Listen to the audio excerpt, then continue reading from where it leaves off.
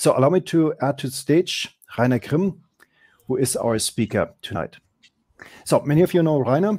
He has been here a couple of times already, and he told me that this time it's the 4th time. And still, I read his bio to just introduce him to the people that have not seen him before. So Rainer has worked as a software architect, team lead, and instructor for about 20 years. In his spare time, he likes to write articles about C++, Python, and Haskell, but he also likes to speak at conferences. He publishes very often on his blog Modern C++, and now he's a trainer giving seminars to Modern C++, but also Python. His books, and that various books, are published both at O'Reilly but also at Lean-Tabab. Now, at the end of last year, Rainer has made it public that he is suffering from ALS. Now, in case you're not familiar with ALS, ALS is a pretty wicked nerve disease, and unfortunately, very unfortunately, at this point in time, not curable. Now, of course, you can imagine that for him personally, but also for his entire family, this is a pretty terrible shock, a pretty terrible setback. But despite this setback, Rainer is still giving online trainings. He's still contributing to the community by giving public talks just as today, but also by writing in his blog. And now, truly, from my point of view, this is truly astounding. So now, instead of leaning back and just taking care of himself, he is still helping the community, helping everybody in our community to become better programmers. And this is truly marvelous. So at this point, Rainer, from my bottom of the heart, thank you. Now, I strongly believe that everyone in this virtual room, pretty much also every single member of the C++ community, would at this point stand up and applaud for at least a minute. Okay, and I know that this is, in this virtual setting, this is not really what will happen, but please imagine that this is a real gratitude from the entire community. All right, but now, without further ado, I give you the stage to lead us into a deep dive about the concurrency improvements in C++. Thanks a lot, Klaus, for your warm words. When I speak, you sometimes hear a little bit of interrupt. This is due to the fact that I get air, and this interferes sometimes with my voice. But anyway, I can speak very well. So I'm totally happy to give a talk today. And I talk about concurrency improvement in C++ 20. And I dive a little bit deeper.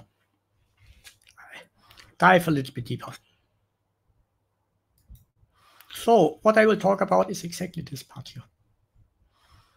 I ignore the big four, the core language improvements, the library improvements, and only talk about concurrency. And sometimes I also give a little bit an outview or give an overview of the past. Therefore, you can appreciate the new feature in a better way. Sometimes I give you a little break to ask me questions. We'll see. Let's start with atomics. First of all, this is C++ 11 related. Atomics are the foundation of the C++ memory model, because they are atomic, of course, and they establish synchronization ordering constraints. And the key part about this synchronization and ordering constraints is that they also hold for non-atomics. Therefore, all concurrency is based on atomics, which establish rules for non-atomics. And under the hood, when you do something like create a thread, join a thread, lock a mutex, unlock a mutex, let a condition variable wait and notify, this boils down to operations on atomics, which now technical term apply acquire release semantics. You see, atomics are the pillars of all.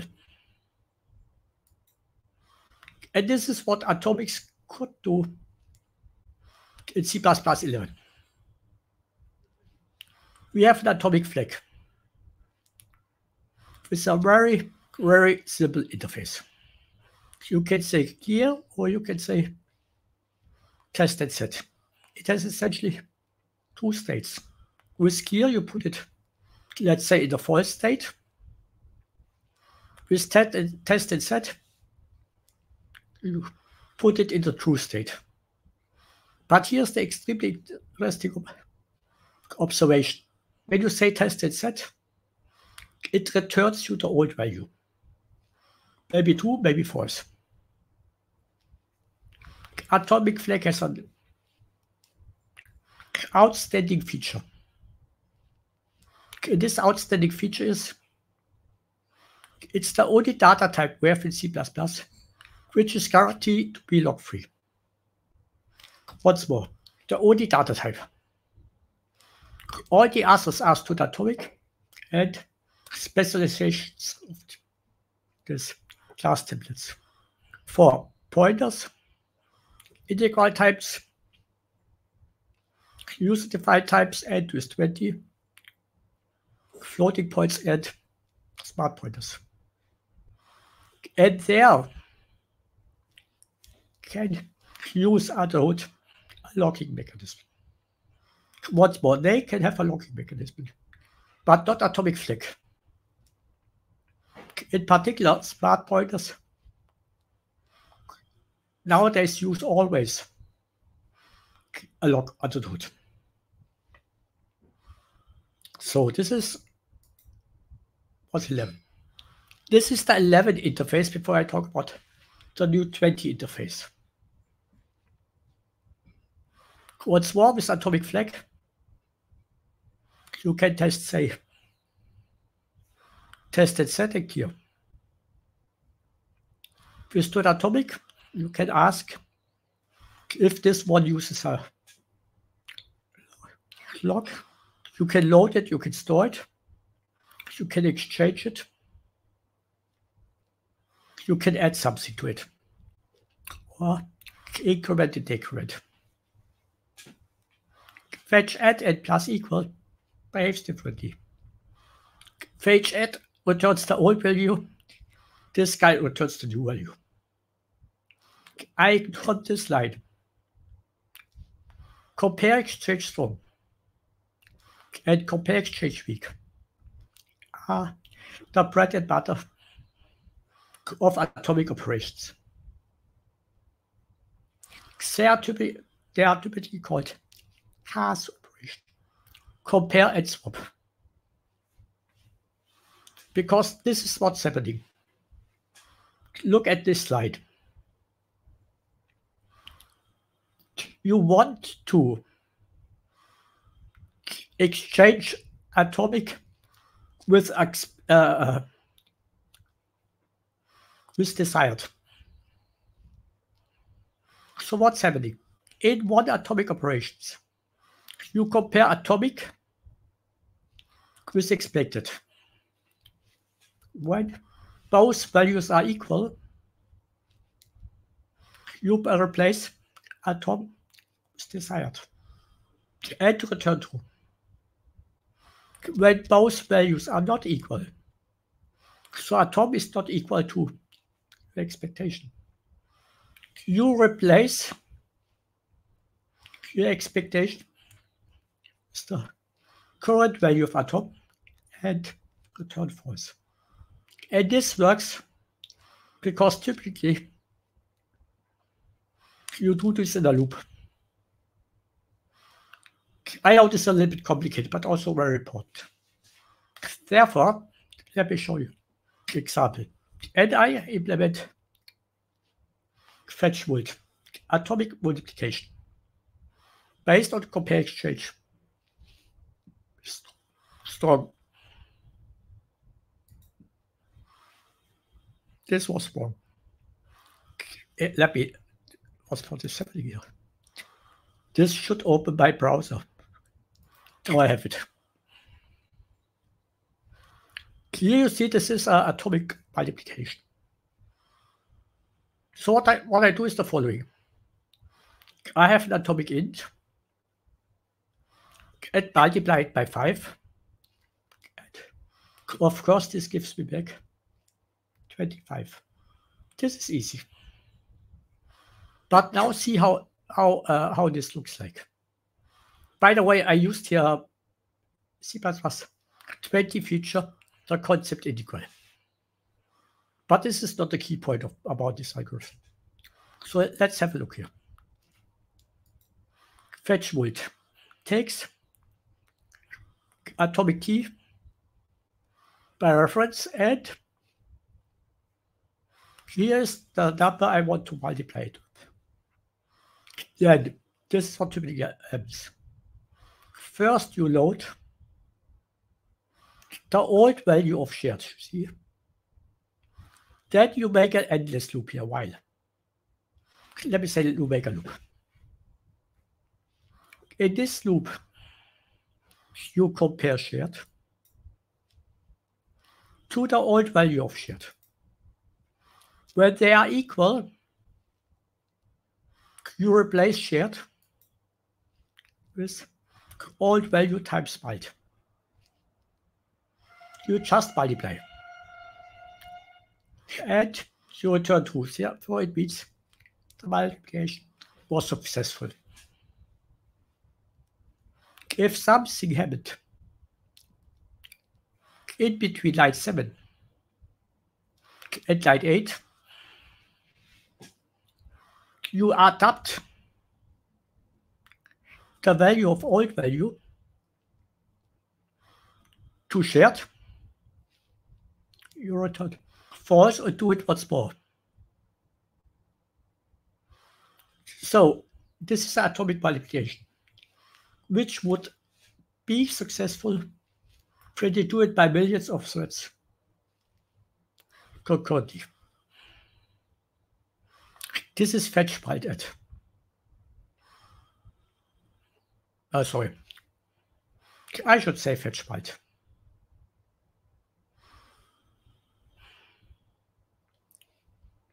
Let's jump back. There's more to atomics. Atomics have an extended interface. This holds for atomic flag. It's not atomic. Now we are at 20. Now what you can do with atomic is you can use them for notifications. Notify one, notify all, and wait. This wait works special. This wait blocks if atom is equal to val. If not, it will not block. Once more, when atom is equal to val, this call blocks. And next to that, you can pretty easy make a conditional workflow. I don't know if the conditional workflow is the right term. I have two threads. Let's say I produce a consumer workflow. I have two threads. One is waiting for work. One is preparing the data. And I have one atomic bool here, which I initialize to false. This means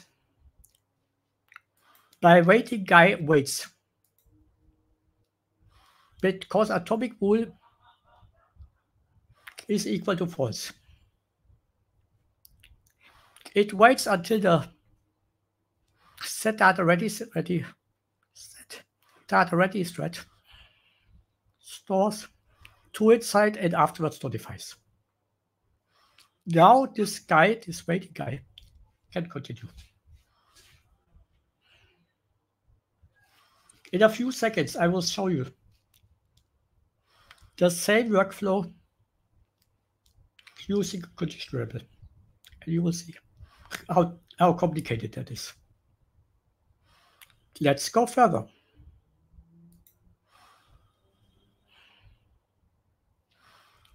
Let me say a few words about shared pointer. Oh yeah, let me quote my favorite quote from totally forgot. The most important rule of concurrency. Forget what you learned in kindergarten. Don't share. But a shared pointer shares by design. Therefore, it's pretty complicated. What's the multithreading semantic of a smart pointer, shared pointer? It's kind of thread safe. The control block is thread safe, but not the resource. So half thread safe. Therefore, in 20 we have a new specialization of studatomic shared pointer, studatomic weak pointer.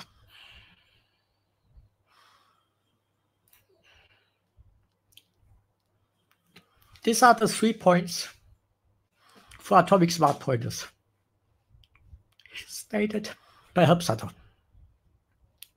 We need them out of consistency. Why? You may not know it, but shared pointer in 11 had an external property. It was the only non-atomic on which you could apply atomic operations. This was not consistent. Second, correctness. It's pretty easy. That you do instead of that. But this is probably an issue. But this not. So far you can easily forget to use atomic operations when you deal with a shared pointer.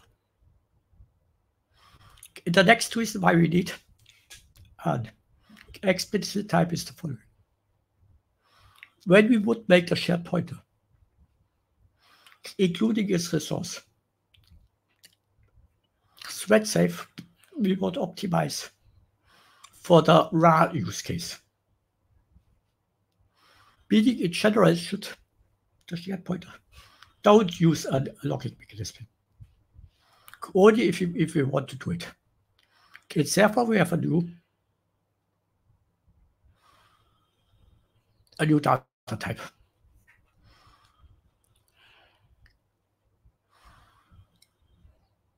There's a similar data type, at least when you read its name. Atomic ref, which is pretty clever. This means with atomic ref, also the referenced object is atomic. On operation, the referenced object is atomic. Of course, when you have a reference, the referenced object must exceed the lifetime of the atomic ref. It's pretty easy to remember the interface. Atomic ref behaves extremely similar to studatomic. You can use the same data types, and it has the same interface, such as studatomic. Let me show you an example. This was wrong. This was wrong, now I have it. Go on, now it's happening. Here I use, where is it? Here, atomic ref. Here we are, atomic ref.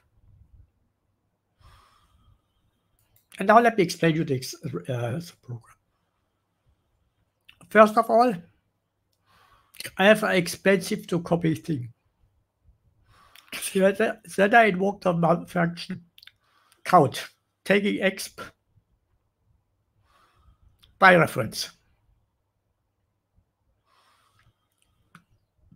Now I have a thread of vector of threads, and I encapsulate my counter. You see? Expensive to copy as counter. And I encapsulate it here in atomic ref in the counter. Now I start 10 threads. Each thread performs the same lambda. It takes counter by reference, gets around random number between 1 and 200, and increments counter so often. At the end, we have the value 1519, which makes sense. This is not a database. Why not? Because X counter is encapsulated in an atomic graph. Now let's see what's happening when I make out of atomic graph just an int.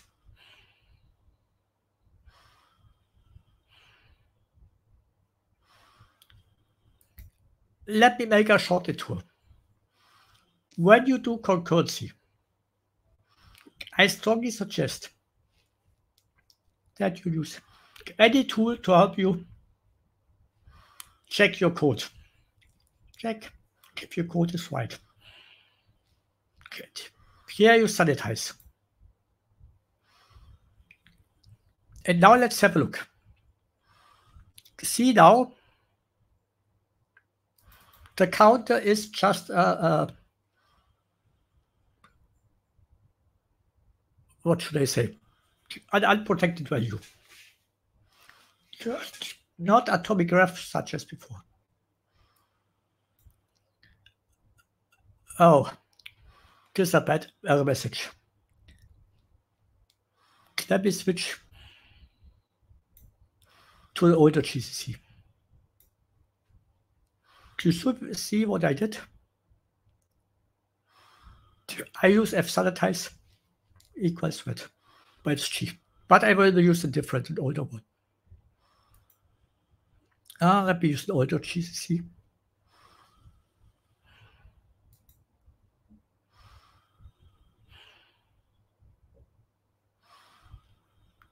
Then today I get a really bad error message. I only got unexpected memory mapping. Usually I got a better one. Let me try it once more. This time I use Klang. But you see at least, here's an error message. But the error message is not really readable. Klang. Let's try this one out. Oh, today I'm out of luck. Usually you get a better error message, which indicates which line is wrong. I have no idea what the compiler is doing today. Compile Explorer. But once more, the issue is that counter is not atomic. So this was it about atomics, you see. Meaning, now I have time to answer questions. Andreas, do you have any questions? So at this point, there's no question in the chat. Sorry, Klaus. Klaus, sorry. I said Andreas. No problem. So at this point, there is no question in the chat. However, I think you're truly just out of luck. Yeah, usually this works better. Might be a general problem with the installations at this is Compile Explorer. I don't know, but I think everybody got the point that you tried to make. Yeah, atomic graph. You use atomic graph instead, and suddenly there is no question anymore. Yesterday it worked, by the way, because yesterday I tried it out. There is one question now. other slides shared? So this is something that I can answer. So the talk is recorded. You will be able to watch this later at, so watch it again on Twitch, and we will have the talk in our YouTube channel also. Rainer, do you plan to submit the slides too? Oh, of course, I can send them to you. Okay. Afterwards, I send them to you. Then you have all the examples integrated. Meaning that now you can try it out once more. Okay, perfect. Then another question. Why not use atomic int instead of atomic ref int? What's the question about it? So could you also use just an atomic int instead of referencing the int inside the expensive to copy object? Of course. Okay. You can do it. The issue is the idea of atomic ref is you may only make it for a short period of time, atomic, something like that. Mm-hmm. But atomic int is always atomic. Okay, perfect. Then please go on. Yeah, and we'll take another break for questions. Now let me continue with semaphores. Semaphores are a synchronization mechanism to control access to a shared variable. This means you initialize a semaphore with a counter greater than 0, requesting the semaphore or acquiring it, decrements the counter, releasing the semaphore, increments the counter. When the counter is 0, the requesting thread is blocked. Our semaphore is called a counting semaphore. And there's a full specialization for one. You see, this is a class template. This is the full interface. This is the maximum value of the counter. With release, you release the semaphore. And by default, it's the counter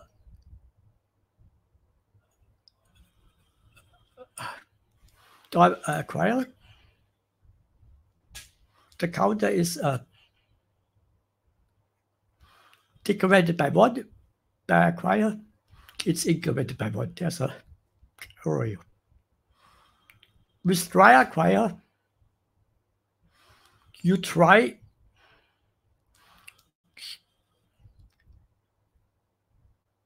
now I have it. Sorry, I was a little bit irritated. With release, the count is incremented by default by 1. This means another semaphore who wants to get a semaphore by saying acquire will get a semaphore. Acquire decrements the counter by 1. This call blocks the counter is 0. Try acquire tries to do it once, but it will not block.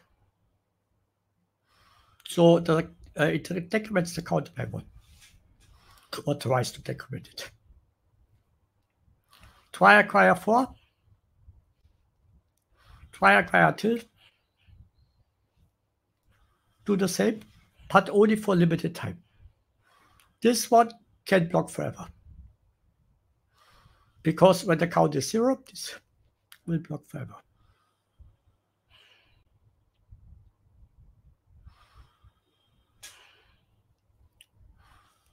To be specific, acquire will block forever, not try acquire. Sorry for the irritation, but don't have it. Let me show you the same workflow, such as before. Waiting for work, set, data ready, do the same similar workflow. First, I have a counting semaphore which can at most have the value 1, but is initialized with 0. Meaning, when waiting for 1, when waiting for work, that's right, performing waiting for work, wants to acquire the semaphore, it will be blocked because its value is 0. But when the other guy releases it, the value goes from 0 to 1, and therefore this guy can have it. So this is another way to synchronize 2 threads.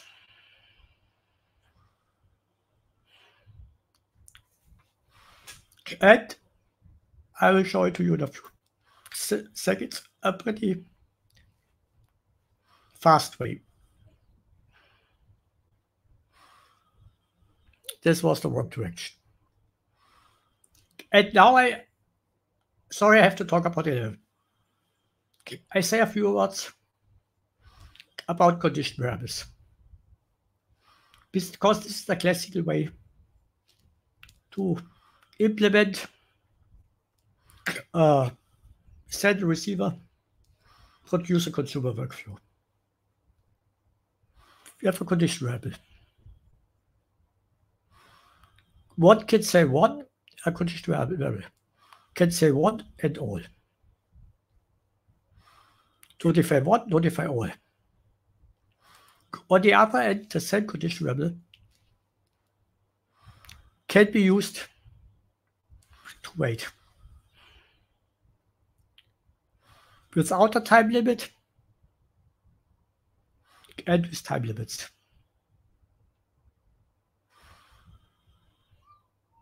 Therefore, a pretty easy concept.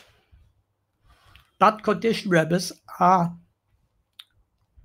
really complicated under the hood because they can be victims to 2 phenomena: spurious wake up and lost wake up. What does spurious wake up and lost wake up mean?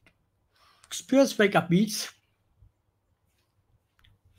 imagine you are in the bed, you wait for the alarm clock to go, and now for some reason you are awake. But it was not alarm clock, it was some background noise. Maybe the cat was scratching at the door. This is spurious wake up. This means when you use a condition variable, you should in general use unpredicate,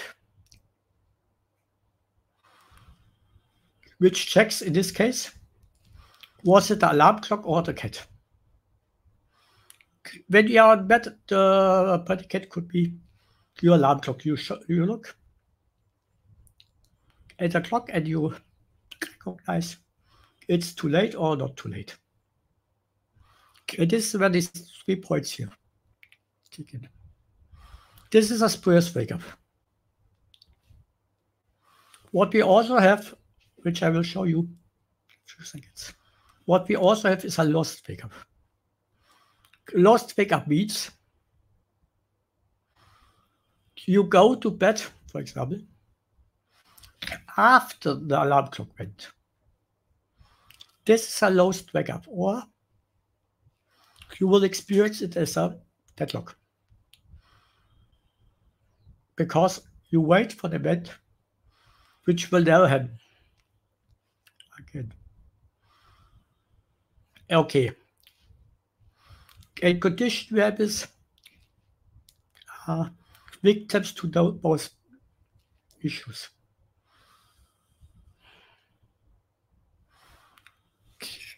Let me explain the workflow, which is very complicated, based on this. Based on the waiter. This is the waiter. It uses a unique clock, puts some mutex inside, and waits with the locked unique lock and with this predicate, which is in my case a lambda. And here this predicate returns if ready is true or false. Because immediately before I send the notification in the double thread, I put ready to true. This ready is kind of my alarm clock on which I check the time. Now let's see what's happening. I go to wait call. I immediately lock the mutex. And then I check if return ready is set. When the return ready returns true, I know that this already happens. I know that notify one, so the alarm clock already went. Assume this returns false, because maybe it was the cat. This means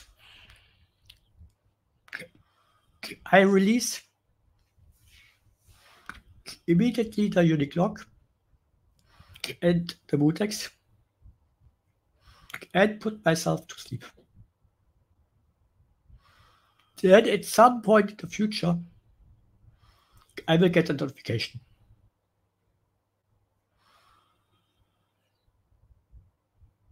And this means when I get a notification,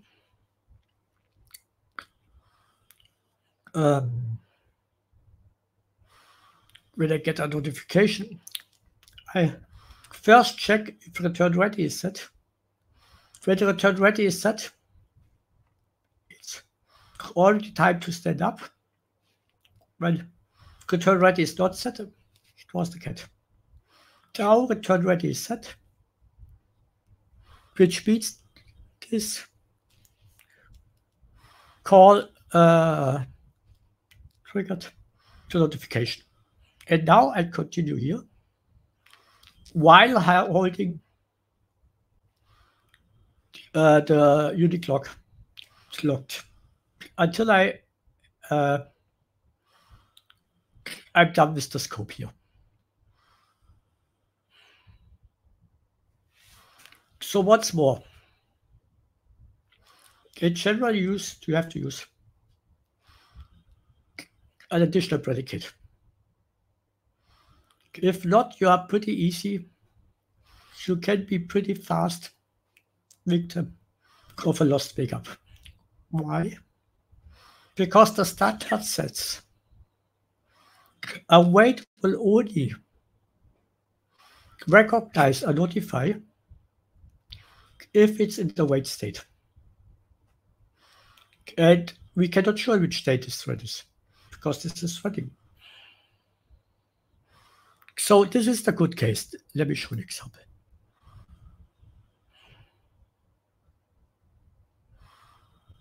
It's exactly the program from before.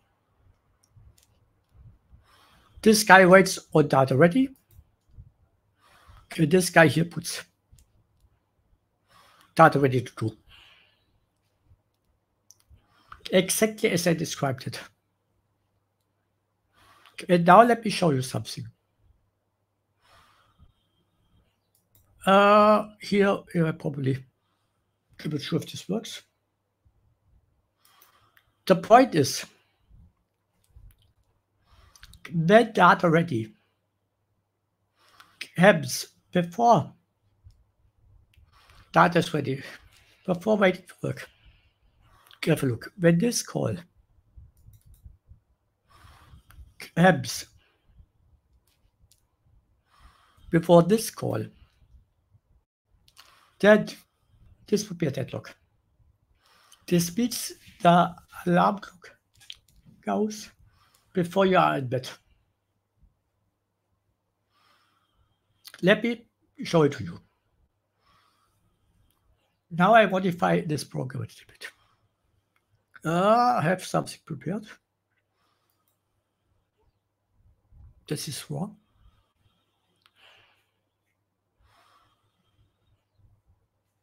the file. I'm a little bit slow.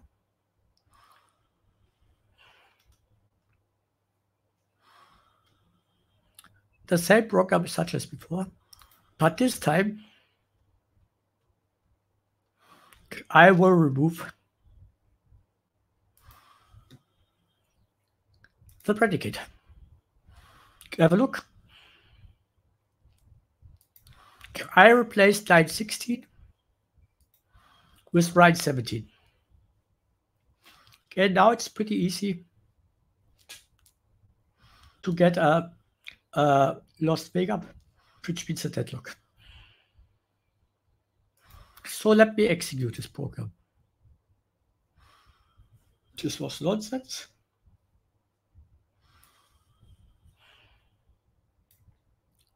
Then condition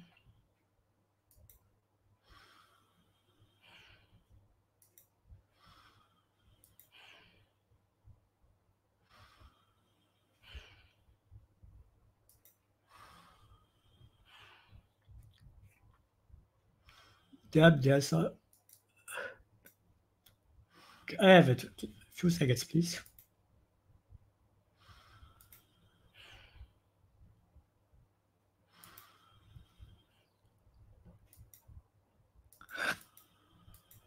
There are so many code. Now I have it. Let's execute this.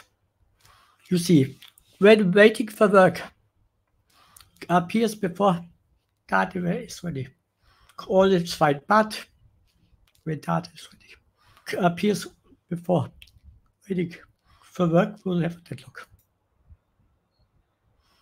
Let's try it out a few times. Is there no history here?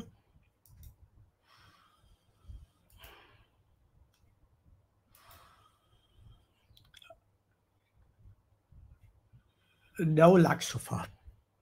Usually it's a 50-50 chance. We have a little bit of interleaving.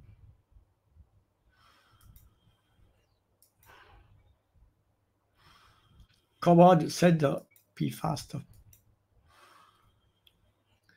Damn.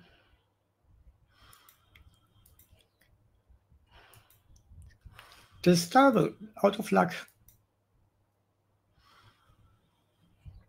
2 times.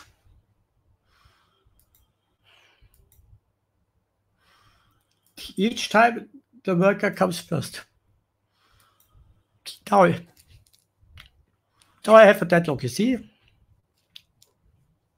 Data is ready before waiting for work. This means waiting for work waits forever, meaning deadlock.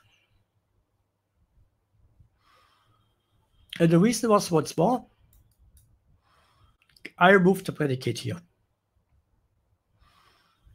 Okay. And now I come to the key question.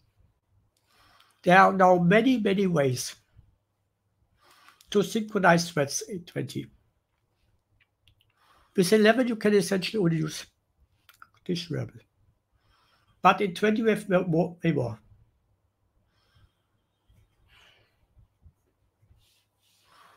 Okay, let me kill this program. So let's see here. And now I want to make a short game. I call it ping pong game. One thread executes a ping function. The other thread a pong function. The ping thread waits for the notification of the pong thread. It sends the notification back to pong thread. The game should stop after 1 million ball exchanges. And now the question is, how fast can we play ping pong? I'm sorry to say it, but with a conditional variable, we don't see the result because it's too slow. Let me explain you in a few seconds. You see, this was a denial the service attack. When I reduce the number here, let me say to 1000.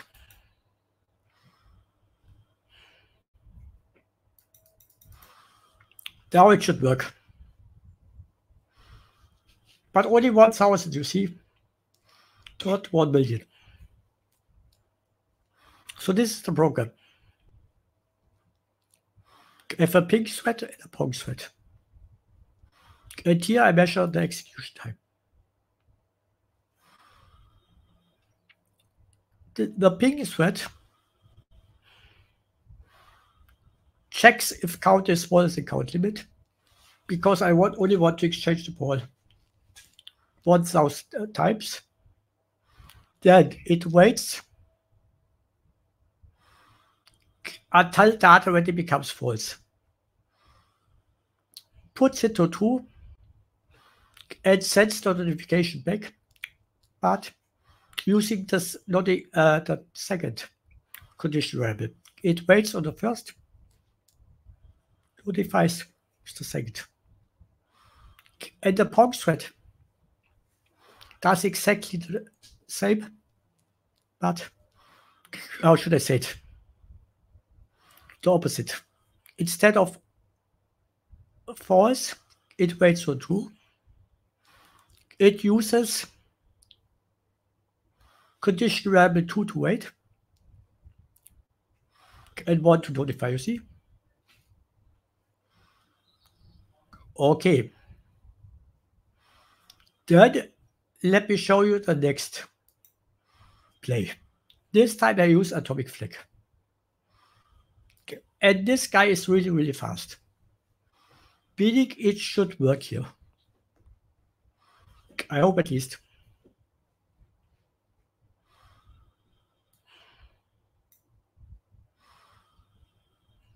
Takes a little bit longer. Yeah. You see 9 seconds. And this is what they do. Atomic flag is initialized to false. And atomic flag blocks when atomic flag is equal to false. So when this value here is the same, such as the value of the atomic flag, then it blocks. Then I start. I set it to true. Here I set it to true. This means this guy here blocks. But this guy can continue because it has the value true. Then I put it to false and notify the other. This is how I can synchronize with atomic flag. Pretty similar. I can use an atomic pool. You see? I put it to false.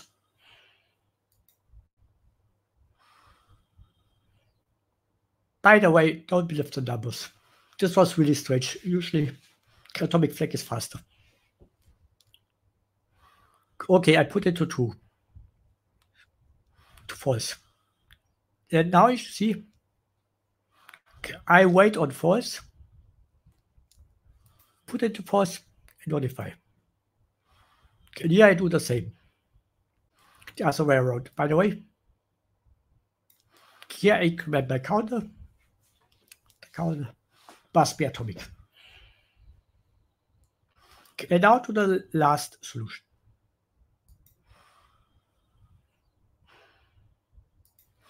I use a semaphore. Ping pong. First, I release let me start here. I use 2 semaphores. Both are initialized to 0, but and both have the value 1. And this is what I do. I release signal to ping. Now signal to ping has the value 1. This means this guy can continue, but this guy is blocked. And so on, you see, signal to ping acquire, signal to pong release, and the other way around. So usually I have 2 questions now. What is the nicest way to synchronize? With nice, I mean, what is the easiest way? What is the easiest way to implement? But I will answer for you. I generally would do all, but would never use condition variable. And second, this is a little bit difficult to answer today. What's the fastest way to synchronize? Here are the numbers on physical PCs, by PCs. And you see, condition variables are always the slowest.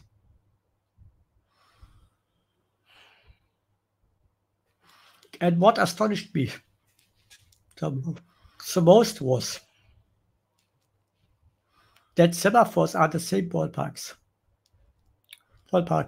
as atomic flag or atomic pool. This astonished me really.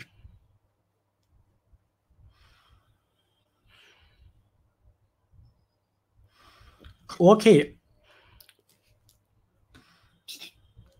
Now it's time for a question. Klaus. All right. So we do not have a question right now, but give them a couple of seconds. It always takes a little bit of time to type. I have a question in the meantime. Sorry, if not, I have also a remark. I forget to mention something. Perfect. When I talk about a semaphore, it's for me like a generalized mutex. But there's one big difference. A mutex must always be released and required from the same thread, but not a semaphore. This is the big difference for me. Mm-hmm. So this was my remark first. I forgot to say it. There is a question now. Let me read it and show it at the same time. So, is that intentional that in ping pong game based on conditional variable, there is no check for the deadlock mentioned earlier? There is a check implicitly. Mm-hmm. Because I use 2 predicates. One here, the lambda here, and also here. This is my, this is how I can guarantee that no spurious or lost wake-up will appear. All right. So I think this may answer the question. Yeah. Then I have a question. Then I have 4 different approaches. I could pretty much use all of them, whereas condition variables seem to be perhaps a little slow. But which one do you feel is the most simple to use, the most intuitive one? I said it, but usually I would ask you, you, Klaus, you in total. I prefer all of them. I could live with atomic flag, atomic cross semaphores. But the only what I always say, never use it if you don't have to, is condition variable. But to be honest, I'm a big fan of a semaphore. Mm-hmm. This acquire release is so nice to read. That is pretty much why I asked. To me personally, this feels the most intuitive. Yeah, the most. Exactly, that's it for me. Yeah. Okay. So we agree. So Stefan has a question. Do you have an explanation of where the time of condition variable is lost? Do threads get rescheduled? How fast would busy waiting versus dot wait be in your ping pong benchmarks? I think it's 2 questions in one, but okay. I don't know why the condition variable is. I don't know it. So this was the first part of the question. I'm really astonished that it is so slow. Mm-hmm. And what was the second part? Okay, the second question is, how fast would busy waiting versus dot wait be in your ping pong benchmarks? You can write out busy waiting. For all of you, busy waiting means essentially that when you wait here, you don't go into the kernel. You will wait the entire time. Let me give you a picture. Yeah, 2 ways to go into my room. So let's do it differently. We talk about sleeping. There are 2 ways to ensure that you wake up at 5 o'clock. First way would be permanently watch your clock. This is busy waiting. Your brain will be 100%.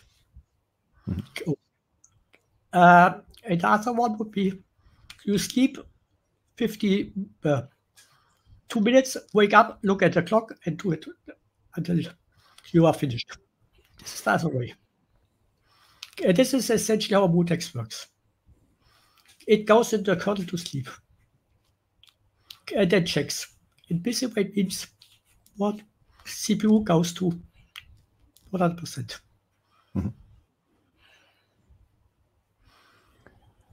All right, there's another question. I think this is a good one. Are there still valid use cases to prefer one of the worse or slower primitives? So I think, of course, this is referring to conditional variables. Would you think there are still use cases for conditional variables? I have a simple one.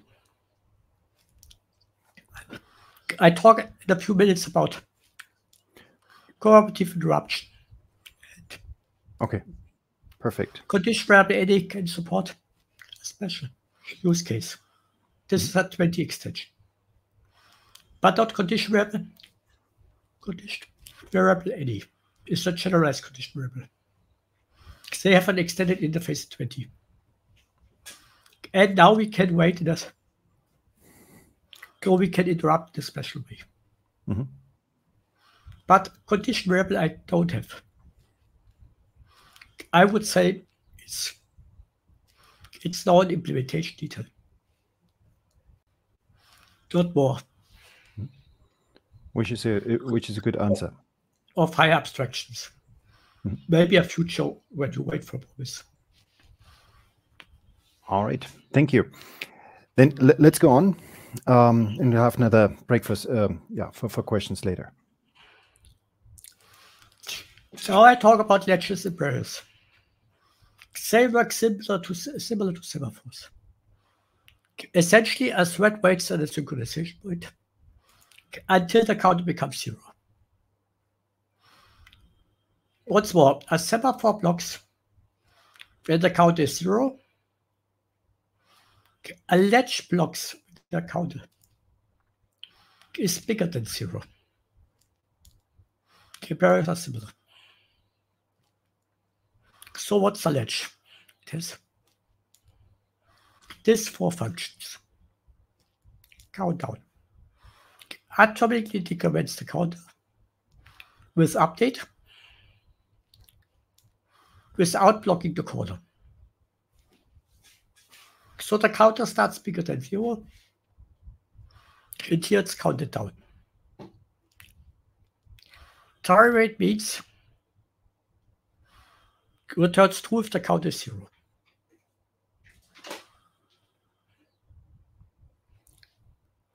Wait means returns immediately if the counter is 0. It will not block if the count is 0. And finally, we have arrive and wait. This first calls countdown, and then wait. Let me show you an example. Once more, latches and barriers are extremely nice beats to synchronize workflows. Here I have 1, 2, 3, 6 workers.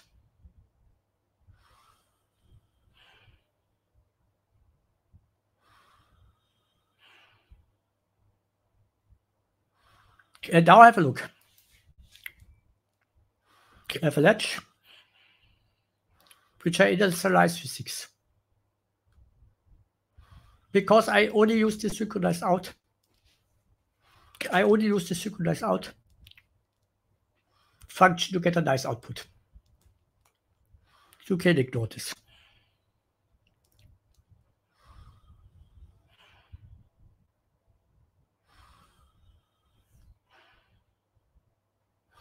And here I say arrive and wait. And here's what the worker are doing. They say arrive and wait. Meaning each one decrements the counter by 1 and waits if the count is bigger than 0. This means this is the point where all the threads are waiting until all are done. Because I have 6 workers. Therefore, each worker says work done, and then they say see you tomorrow.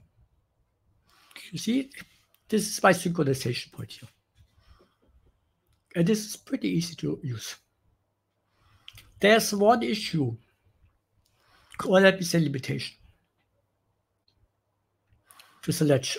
You can use a latch only once. When you want to use the latch more than once, you have to switch to a barrier. This is a barrier. This is the interface for a barrier. Arrive decrements the count by update. Wait waits until the completion step is done. I will send you what the completion step means. Arrive and wait is equivalent to arrive and then wait. And arrive and drop is special. This call decrements the counter for the current iteration and says for the next iteration, I'm out of the game. I will show you an example which should make this clear. Here's the completion step. What's the completion step? When the counter becomes 0, the completion step or completion phase starts. And here you can execute an arbitrary function. Meaning, the barrier gets a function which is executed when one iteration is done.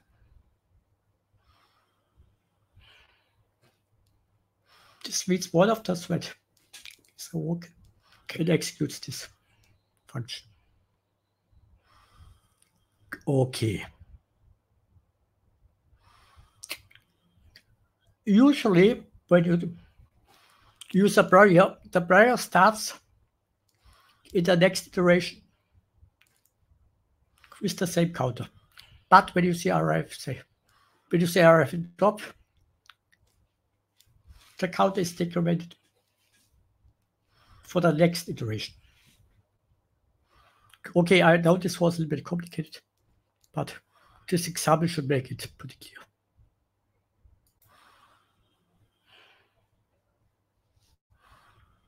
Now I have a way more complicated workflow.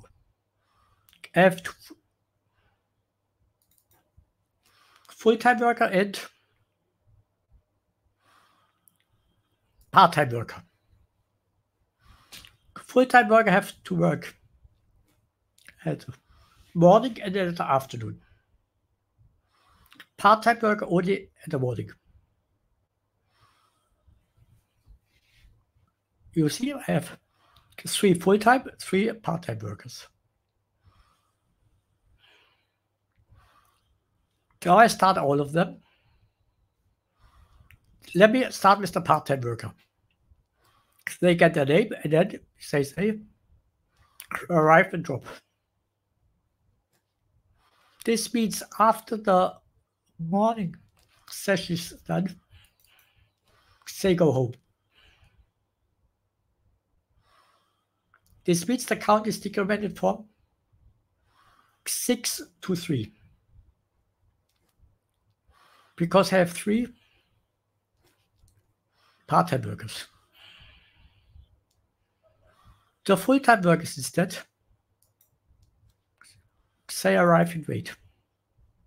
Here the count is 6.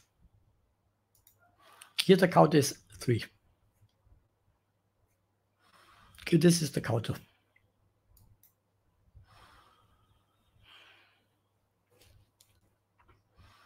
And now you see it here. 6 guys working in the morning and only 3 in the afternoon.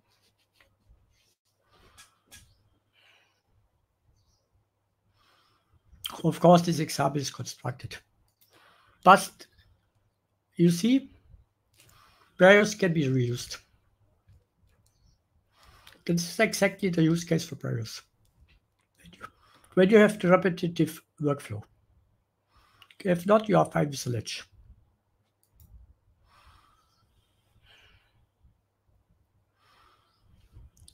Now I talk about cooperative interruption. And synchronized output streamers, then I'm open for question. Cooperative interruption. First of all, it's an extremely bad idea to kill a thread. By the way, you can do it in pthread, but documentation says, please don't do it. Because when you kill a thread, you have no idea in which state the thread is. For example, the thread could hold a lock, which would mean you will get a deadlock. So killing a thread is bad. So what we have in C++ is cooperative interruption. This means you can send to any running entity a signal, and now this running entity can but must not react to it. This mechanism is built in the improved thread. Thread in condition variable any, you see.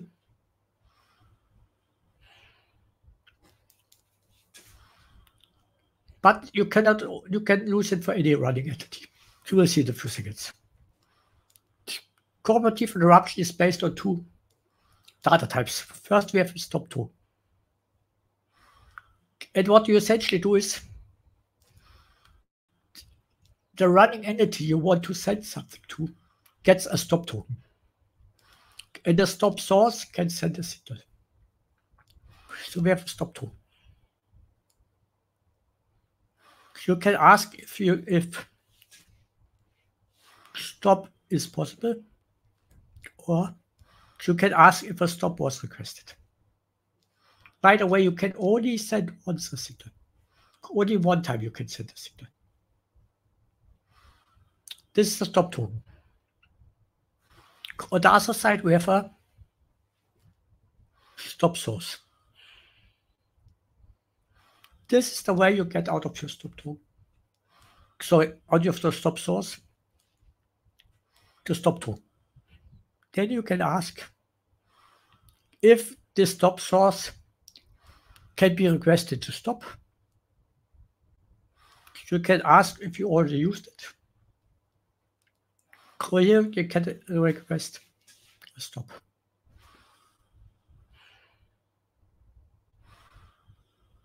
Let me show you a simple example. Once more, this is a little bit bad. Now we have it. This is baked in in condition variable any and jthread. Okay, I have two jthreads. This have pretty long lambdas. This is a lambda here. If I counter 0, I wait until the counter is 10. After each iteration, I sleep for a fifth of a second. And then I say non-interruptible. But this guy is special. It takes as first argument a stop to. And here I can use this stop to ask if someone wants to stop me, to question if someone wants to stop me.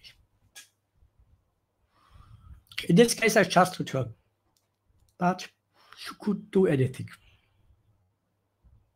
And this guy is never interruptible. Now see, my main thread sleeps for 1 second. Then the request to stop comes. To both threads, you see. The interruptible, non-interruptible. But only the interruptible stops. We have here a little bit of interleaving. But you see, only non-interruptible continues. Because interrupted cannot react. Non-interrupted will not recognize this stop signal. This is the jthread. Originally, it should be called iThread for interruptible thread, but now it's called jthread for joinable thread. But anyway. Okay.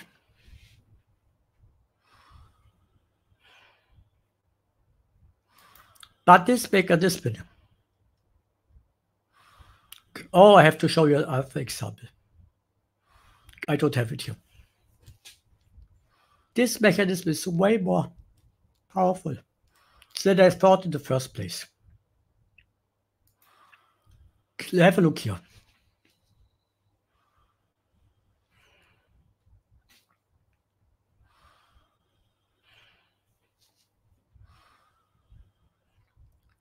I have a stop source. Then I create a stop token out of it. And what I do now,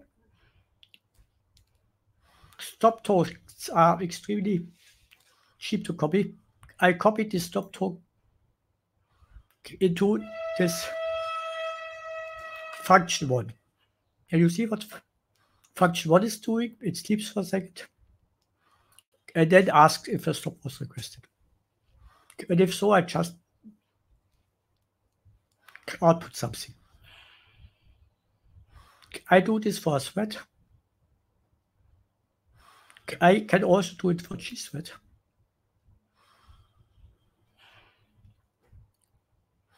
I can do it for us to the sync. This is a promise. I can do it for the explicit data type promise, and now I execute function 2. Function 2 is special. Have a look.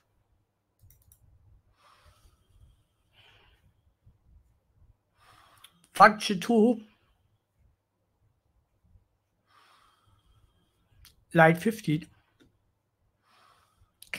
I registered a stop callback. This means this callback is invoked when I send a signal.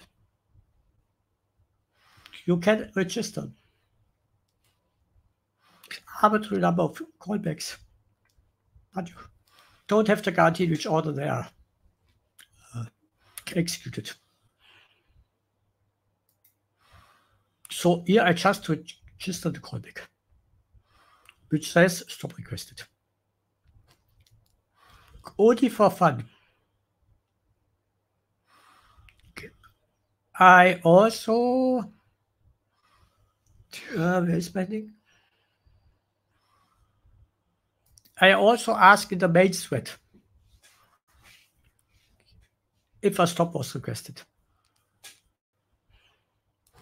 And here I request a stop, which means I send a signal.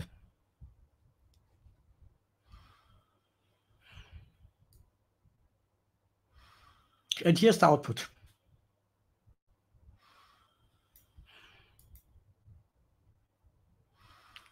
Sorry, I forgot that I don't have this example here. So let me just make this for you.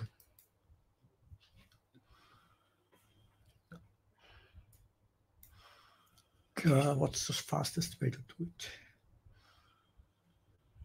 I want to show you a special use case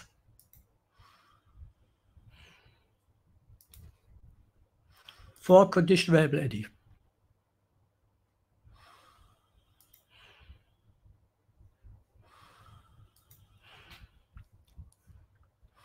I just take a look in my book.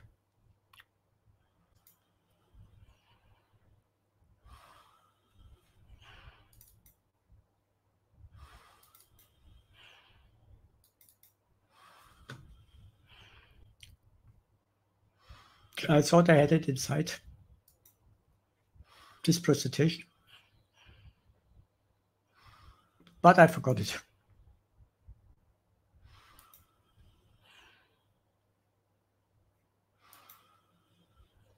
Here. With condition variable any, wait a second. I'll make it a little bit bigger. I think this is better when I do it this way.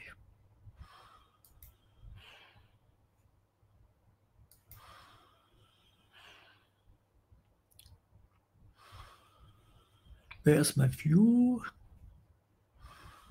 Sorry, I'm not the fastest one anymore. 52 is.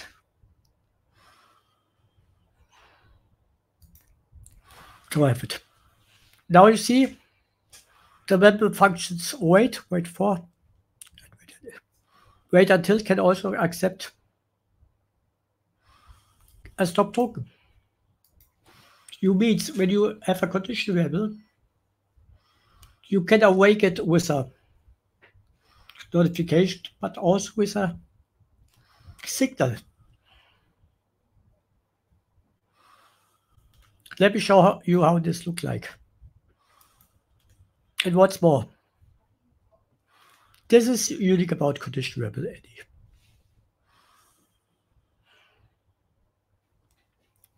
The point is, condition variable wait returns the value red. When this is true, you know it's awoken because of notification. It turns false. It's awoken because of a stop request. So it means you can awake a condition variable any by a stop request. So I make this short. Let me skip this here. And this answers the question you had before. What is special here? I'm almost done with my presentation. A few remarks. With 20, we have a jthread. In a jthread, will automatically call join its destructor if the thread is still joinable. Therefore, you don't have to call join. The thread will do it. Jthread is modeled after RAII. Its destructor it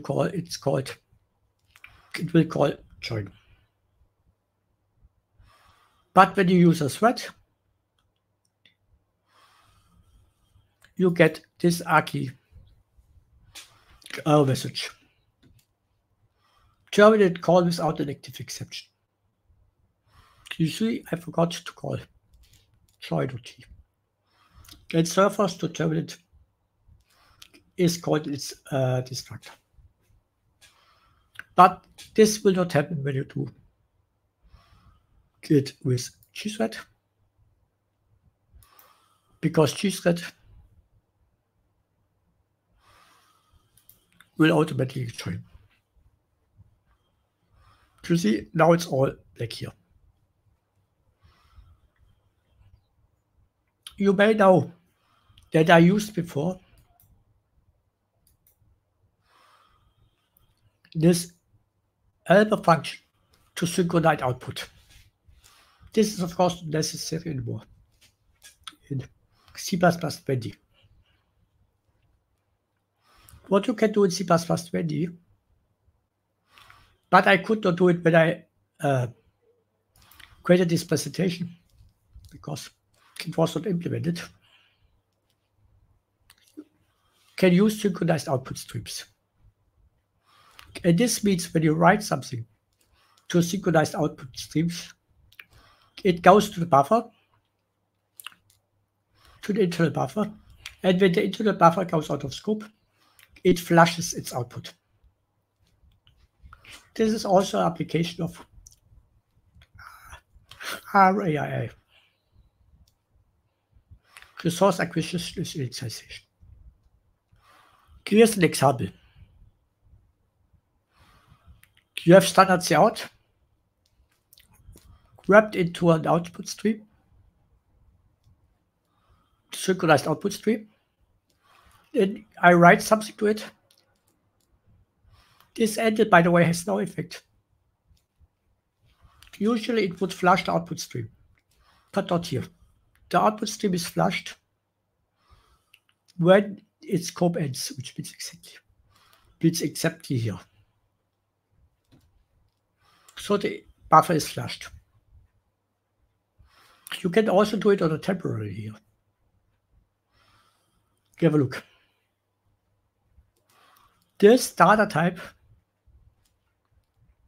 is an R value and its lifetime ends here. And therefore, here you have an atomic write operation. So the idea of synchronized output streams is that a line will written in an atomic step. And here, my last remark is the example once more. This is, by the way, from CV reference. I have stood cout encapsulated. I write hello and world. And in between, I create a temporary wrapper. Therefore, first, goodbye planet is displayed, and afterwards, hello world. By the way, this program is too complicated. You can also simplify it.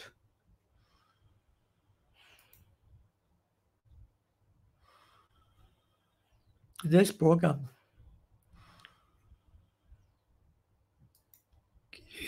gives the same output. Because once more,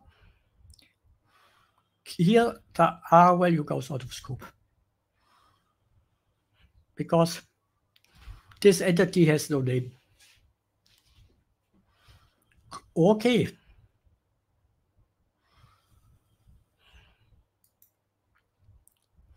You see, I'm done.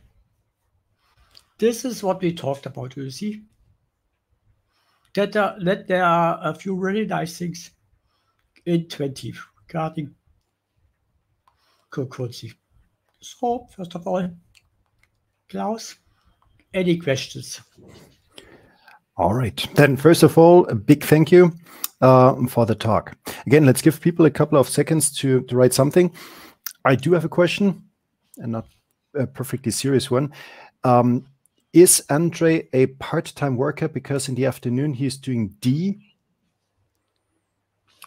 I don't know. I only want Okay, so maybe Andreas could. Andrew Alexandrescu. Exactly. So, okay. Good point. So give people a couple of seconds to type the questions. And then there should be a few one. So while we're waiting, perhaps I do have a question, a more bigger picture question. So we always argue that C++ is too low level from a concurrency point of view. Yeah, threads, mutexes, etc. Do you now feel that we have reached a better stage, that the latches, the barriers, the semaphores have reached a higher level of concurrency, and that this makes programming with concurrency simpler? Of course. For me, C++ 11 is the first abstraction layer. Mm-hmm. And 20 and the parallel STL, future promises are built on top. Mm-hmm. But it's a way high abstraction. And I assume we will get very, very more abstraction when we finally got baked coroutines, transaction memory, mm-hmm. maybe send the receivers. This is what I hope for. But this is something which you can observe in any programming language. We fight for the abstractions. This is not only due to C++. I only want to give you a short idea. Mm-hmm. In Python, they invented coroutines with a keyword yield around 25. Now they know that they will do it differently. You see, it takes a long, long time to see which abstraction we need, because concurrency is the really, really hard stuff. Oh, most definitely. Do you think we're on the right way? So do you think that we're doing the right things, also perhaps quick enough? Because of course, waiting for a couple of years, perhaps decades, might not make people happy. So do you think we are on the right track? We have two strong issues, serious issues. We are by design broken. We have by design all is not const, and by design we have no pure functions. And this makes it way, way, way more complicated. This is the reason, by the way, why programming languages, such functional programming languages, such as Haskell, have a way easier job to do. But this is our burden, because we are 40 years old, 45 years old. Mm-hmm. Today we would do it totally different. I'm pretty sure. All right. So there are no further questions. Yeah. So let's wait for. Oh, there is it. Okay. Probably it just did not load quickly. So here's the question: what's the relationship between traditional concurrency and coroutines? Are these two orthogonal concepts? Is there an overlap? When do we consider one or the other? Okay. For me, they are orthogonal. They have nothing to do.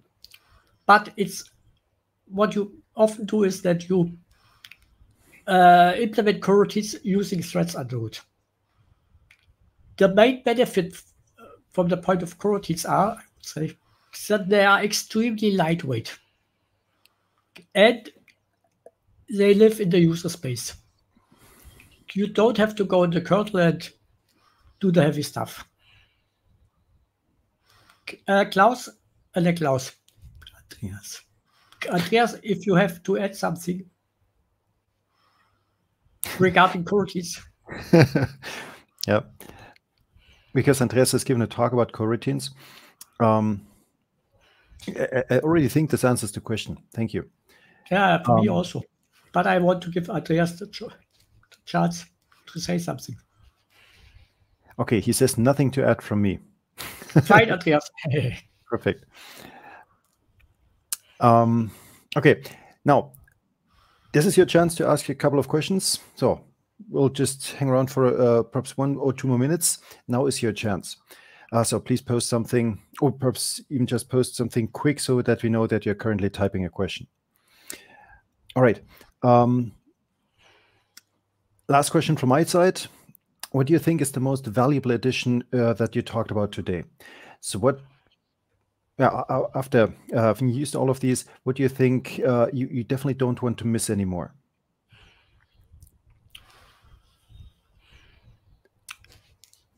This is hard. The last one is the most complicated one. So you could also say everything is kind of important because they solve different problems, but I guess you have a favorite. For me, probably the extension of the atomics. Okay. Because I'm a big anti-fan. I hate condition variables. Who doesn't? Yeah, okay. They are so error prone. So easy to use wrong. And now you can easily synchronize on atomics. But of course, this is a low-level feature. Mm-hmm. But also semaphores are nice. So forget about it. I also like semaphores. So in the end, everything's great whenever it becomes. Yeah, this is. Yeah. I always assumed you would say jthread because this tiny addition of proper destruction is already so valuable. But I also totally get. You are right, but what I recognized was you cannot just, when you have a thread, switch to a jthread and then remove the join. The point is the semantic of your program changes. And this may sometimes end in a deadlock. So it's not so easy to just replace a thread with a jthread. I saw this a few times. Because the thread will live a little bit shorter or longer. This may end the semantic of your program. Change the semantic of your program. That's a deep insight. Yeah, yeah. I was totally astonished when I experienced it. All right, perfect. So there's unfortunately no further question. So then a final big thank you for first taking time and also to walk us through these new additions in C+20. All right, so everybody, thanks for watching. Thanks for joining us. We'll see each other again in July when we have our new our next MOOC++ meetup, which will again be an on-site meetup. Okay, have a great rest of the evening. Bye. Goodbye.